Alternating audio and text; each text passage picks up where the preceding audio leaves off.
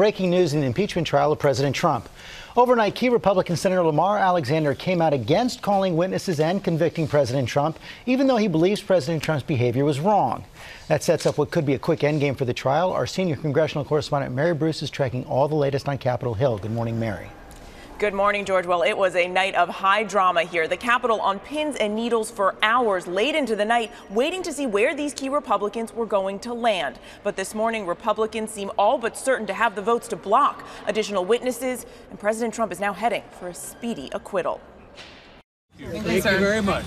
Senator Lamar Alexander leaving the Capitol late last night after delivering a blow to Democrats. A key swing vote, the Tennessee senator announcing he will oppose calling additional witnesses in the impeachment trial, saying in a statement there is no need for more evidence to prove something that has already been proven. And while he calls the president's actions inappropriate, Alexander says it does not meet the Constitution's high bar for an impeachable offense. His support potentially sealing the case for Republicans. Alexander, one of 4 Republicans who for days have kept Capitol Hill guessing. Another, Senator Susan Collins of Maine, announcing overnight she will break with her party and support new witnesses, saying in a statement it would give each side the opportunity to more fully and fairly make their case. A spokesperson for Senator Mitt Romney says he will also vote in favor, while another key moderate, Lisa Murkowski of Alaska, told reporters last night she needed to sleep on her decision. All eyes on her every move and every question, like this one that struck to the heart of the witness debate over Trump's former national security advisor John Bolton, who reportedly writes in his upcoming book that Trump directly linked military aid to Ukraine to investigations into his rivals. Why should this body not call Ambassador Bolton? The Trump team's answer pointing to the process in the House. The House could have pursued Ambassador Bolton. They chose not to subpoena him.